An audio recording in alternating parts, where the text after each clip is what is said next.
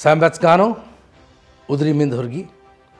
Happy International Day of Human Rights to all citizens of Mongolia and those all around the world. Human rights are the foundation as well as in the front and center of our initiatives to enable inclusive and sustainable development for the achievement of the Sustainable Development Goals in Mongolia, leaving no one behind on its journey towards Vision 2050.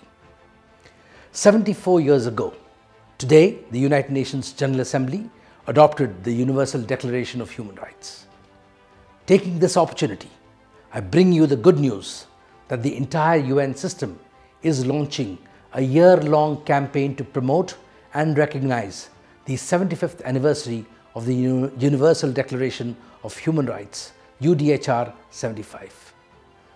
The year-long campaign, starting today to 10th of December 2023, will showcase the Universal Declaration of Human Rights by focusing on its legacy, relevance and activism using the slogan, Dignity, Freedom and Justice for All.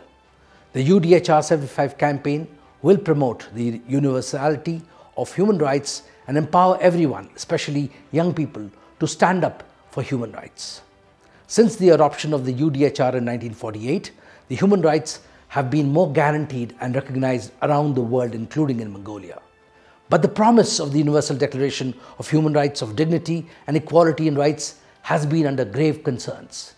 The world is facing multiple crises, including the climate emergency, the COVID-19 pandemic, increasing conflicts, economic instability, misinformation, and injustice systems. People are frustrated and have lost trust in what's being seen as inaction and irrelevance of governments and institutions in protecting human rights.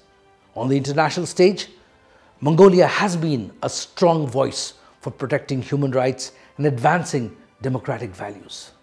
Since 1961, Mongolia has signed and adopted an extensive international and national legislative framework and is equipped with significant number of judicial and other institutions which are entrusted with promoting and protecting human rights. However, we have witnessed on many occasions, ordinary citizens, especially young people, have been holding peaceful demonstrations, expressed lack of implementation and enforcement of these legislations. Some have expressed concerns about the functioning or even the independence of law enforcement institutions, revealing significant distrust in their capacity to protect human rights and justice. This is critical for these institutions to be solid, independent, transparent and impartial, and to be seen as such. Young Mongolians are frustrated not just by the lack of jobs or economic opportunities, but also by seemingly ineffective governance and perceived widespread corruption in the system, which steals their dreams and future. The National Human Rights Commission of Mongolia has a particular critical role to advance human rights and freedoms in Mongolia. This institution must be trusted by all people in Mongolia and proactively promote and protect human rights as well as the work of civil society actors. Therefore, in order to ensure everyone's fundamental rights are realized and respected, we need a renewed political commitment. We must give voice to all, especially those most affected.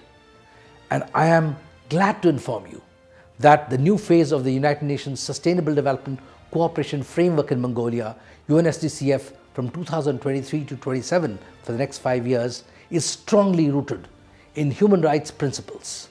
We, the United Nations in Mongolia, stand ready to support the government of Mongolia and all other independent institutions in their efforts in achieving the Sustainable Development Goals for inclusive and equitable and sustainable development in Mongolia. Once again, let me wish you a happy Human Rights Day, especially to all courageous human rights defenders and activists. Mashik Baitla, Sansak Nikusi.